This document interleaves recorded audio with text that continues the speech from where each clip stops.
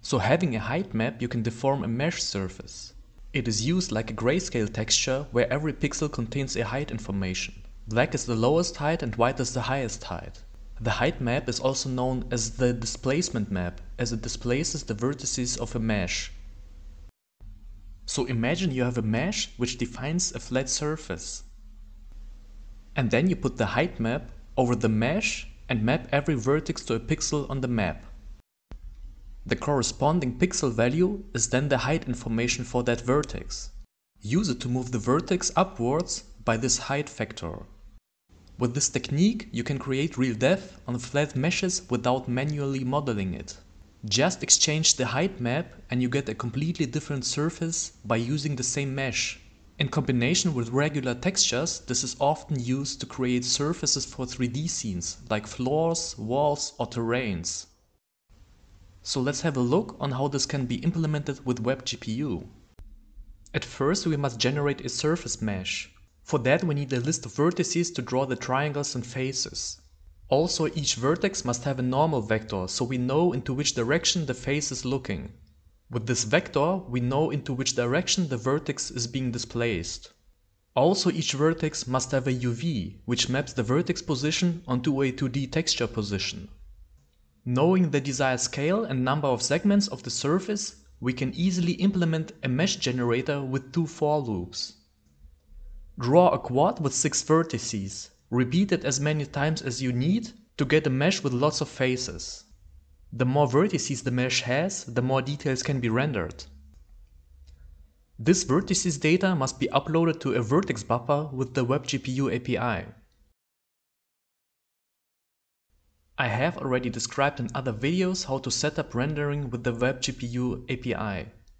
You need to have a canvas, create a swap chain from that canvas and attach it to a so-called render path descriptor.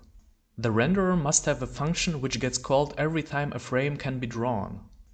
Here your renderer initializes a render path, provides it to all your 3D objects so they can draw themselves, and dispatches the rendering commands to the device queue.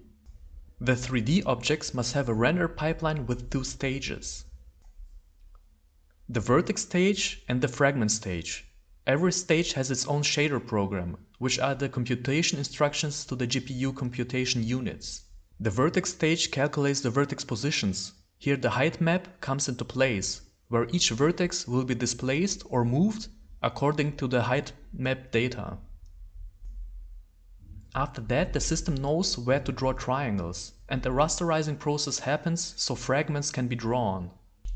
The fragment shader calculates the fragment color. Regular textures are applied during the fragment stage via sampling for smooth color transitions. The height map will be applied during the vertex stage, but sampling can only be made during the fragment stage. However, we can access the height map pixel data directly without a sampler. Let's see how our mesh surface looks like without height mapping. Also, the vertex shader does not include the height map yet. The only thing it does is apply the model transformation and camera transformation. The fragment shader does only have a hard-coded color. With the WebGPU API, we must create a texture object for the height map and upload the bitmap data to the GPU, just like a regular texture. Then we must bind the texture to the shader program via a bind group. With a bind group, the vertex shader program can access the texture data. Then in the vertex shader program, I bind the texture to a variable of type texture storage 2D with the correct binding index, so I can use it below in the main function. Since the usage of this texture is storage, as specified in the bind group, I must also specify that the access type is read.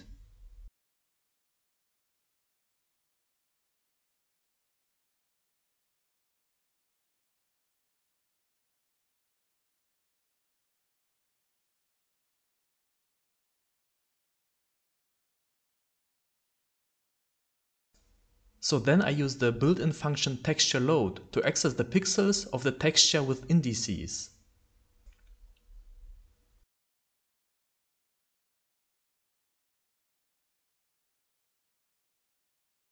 I must know the width and the height of the image. For that I can also use the built-in function textureDimensions to get the texture dimensions. Having these dimensions, I multiply them with the UV coordinates of the vertex to get the corresponding pixel of the height map.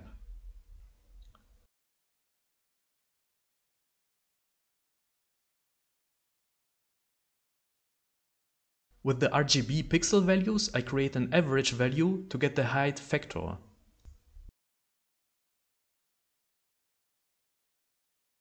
Then I modify the vertex input position by adding the normal vector multiplied by the height factor and also by an additional scaling factor.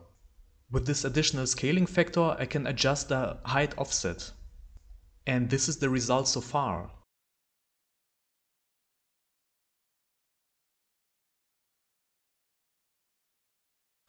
I would like to visualize the height difference more clearly. Therefore, I extend the vertex shader such that it also outputs the height factor with the output structure. For that, I add another member in the output structure definition, and in the main function I set the height factor value. The fragment shader receives the height factor. For that, I define a structure and expect the height factor as a member. In the main function, I add an input variable with a structure type and use the height factor to multiply the red value of the result color. The higher the height, the more red color is rendered.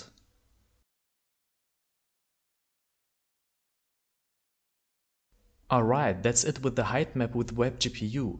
Check out the GitHub and try it out yourself.